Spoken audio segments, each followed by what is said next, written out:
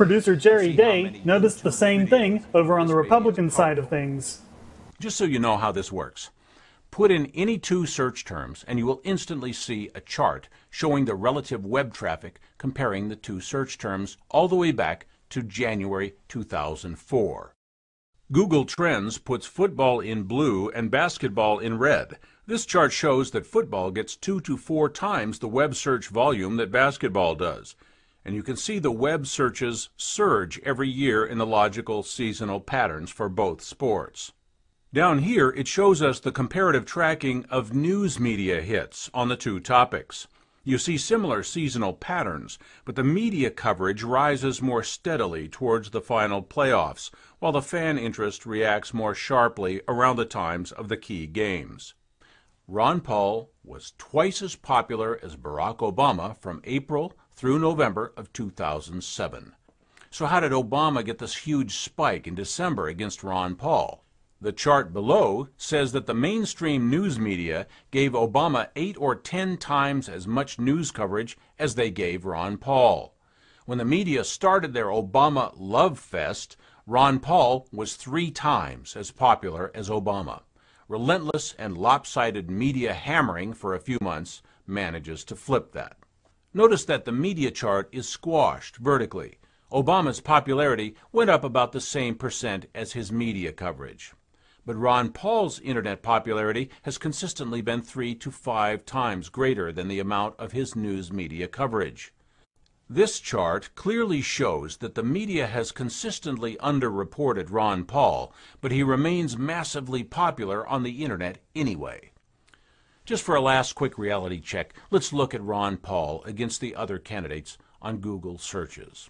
Here's Hillary Clinton in blue. Just like Obama, she trailed badly against Ron Paul through most of 2007 until the broadcast media put huge preferential push behind Clinton in December of that year as the media all but abandoned Ron Paul. Hillary Clinton's media coverage has been a little less than Obama's, and her popularity slipped below Obama in perfect synchronization with that difference in broadcast coverage. These charts are very accurate in tracking general popularity relative to media coverage, as you see exactly where Obama's blue line climbed past Hillary at the same general time here as he pulled ahead in the primaries. Most political polls, like Harris or Gallup, have a sample size of 2,000 or 3,000 a few times a year. Google searches are in the millions every day. Media polls can't touch this for accuracy. And obviously, looking at Ron Paul's actual popularity, bias plays a very large part in media polling. Media polls reported him in single digits, while he skyrocketed in popularity all over the web above all other candidates. I want to point out that this may not be deliberate. They may honestly believe that they're getting better data. Frank Newport may honestly believe that he was right to throw out the results of the earlier poll, which was deleted from Gallup's website, by the way. The news organizations may honestly believe that Ron Paul's internet hits were anomalous and not an indication of any problem with their polls, even after his double-digit results in the primaries and caucuses went against his single-digit results in the news polls. This is nothing new. In 2004, John Kerry's results went completely counter to what the polls were saying, and once again, a lot of them were attributing this to voter fraud. But with the exception of Ohio, where fraud was actually found and resulted in 2 convictions, there just isn't any evidence to say that this is anything other than a widespread problem with presidential polls. It becomes clear that this is just a desperate, after-the-fact explanation for why they were wrong. And any poll that doesn't come out the way they expect, they assume to be wrong and just throw it out. Like we've seen with lots of other issues, the human capacity for self-deception is staggering. The question is not whether, but who is controlling media content and why. When the mainstream print and broadcast media isn't telling us who to vote for, and we're allowed to talk among ourselves, we make very different choices than what the media tells us to make. It's a little conspiratorial, but he has a point. The media can affect the results of an election just by reporting the popularity of the candidates. People want to support a more popular candidate over a less popular one.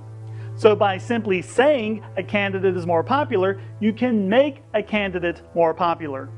The news media has a huge responsibility not to abuse that power, but not only do they not put protections in place against it, they seem completely unconcerned about it at all. Here's the real Bogosity with election polls. It's not just that they're inaccurate, it's not just that they're not scientific, it's not just that they can be used as tools of bias or manipulation. The Bogosity is that they exist at all. Why do you need to know how popular a candidate is in order to decide if he's worth voting for? Do you base your opinions on what other people think? Or do you have a brain in your head that allows you to think for yourself, consider the issues, and come to a conclusion all on your own? Do you have a moral code that says it's better to do what's right than what's popular? If the media were really doing their job, they just report on the candidates and their policies, their histories and their scandals, and leave everything else out of it. We can make the decisions for ourselves as a free society. You know who allows this outrage? You do. You know how you can stop it? By complaining to MSNBC, CNN, USA Today, Gallup, and sending Frank Newport your emails of concern and saying, stop this nonsense. Stop it now because it's ridiculous. That's what you can do. It's true. The media is a reflection of us. They do what they do because they think we want it, or they think we'll respond to it, or go along with it. And we do. Like a battered spouse, we keep coming back for more and absolving them of all blame.